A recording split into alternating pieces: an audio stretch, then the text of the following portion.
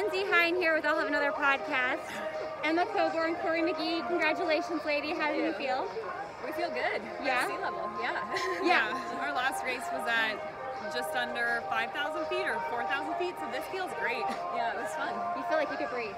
I do. Yeah, I think we both feel a lot better than we did after our last race. Yeah, in our last race there was like a dust windstorm during it as well, so we all had like deep, dusty coughs. Yeah. It was bad news. Okay, so last race you ran 4:32 at altitude, right? What did you run?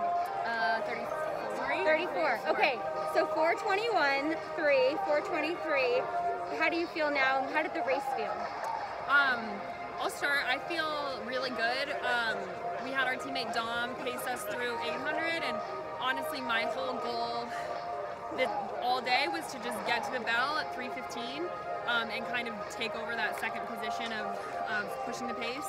And then I knew if I got Cory and Danny to 3:15 at the bell, that they would take it home pretty strong, and they did. And Cory and Danny both PR'd through 1500, and I was within a half second of my PR through 15, and it's our first sea level race, so yeah. We felt good.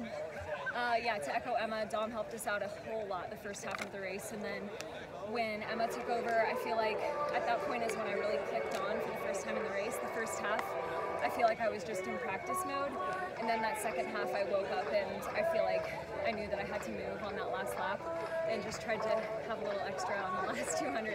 So it was like really good practice for racing, and obviously right now it's just the team, so it's a little different than usual, but practicing those race skills is really great for us right now. Okay, yeah, tell me what it felt like, because there's a little bit of a crowd over here, but not much. Like, was it hard to race in that atmosphere? No, I think just the nature of our team and the intensity that we carry with everything we do prepared us so well for what's happening this year. Honestly, I'm really grateful to be among the team that I'm with right now with everything that's happening, because I feel like we just seize opportunities. So it's, all things considered, we did a pretty good job, I think. Yeah, I think that we've, having fans, whether it's, 100 fans all in lane 8 or 20,000 fans in a, big European stadium, the message is the same and the effort is the same, that it's up to you to make the race happen for yourself, and you're not counting on anyone else.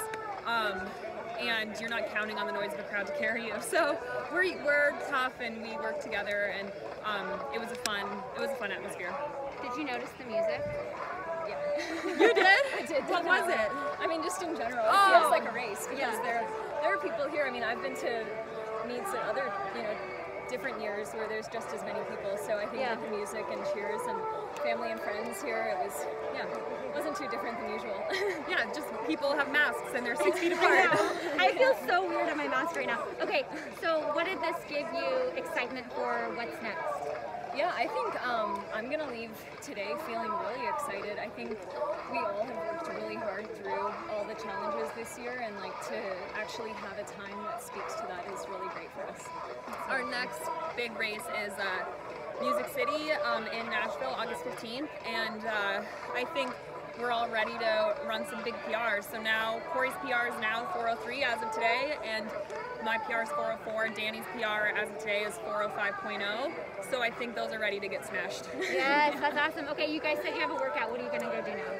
I didn't hear what Joe said. I didn't listen. We have a workout. I think we have 1,600, 1,200, 800, 600, 400.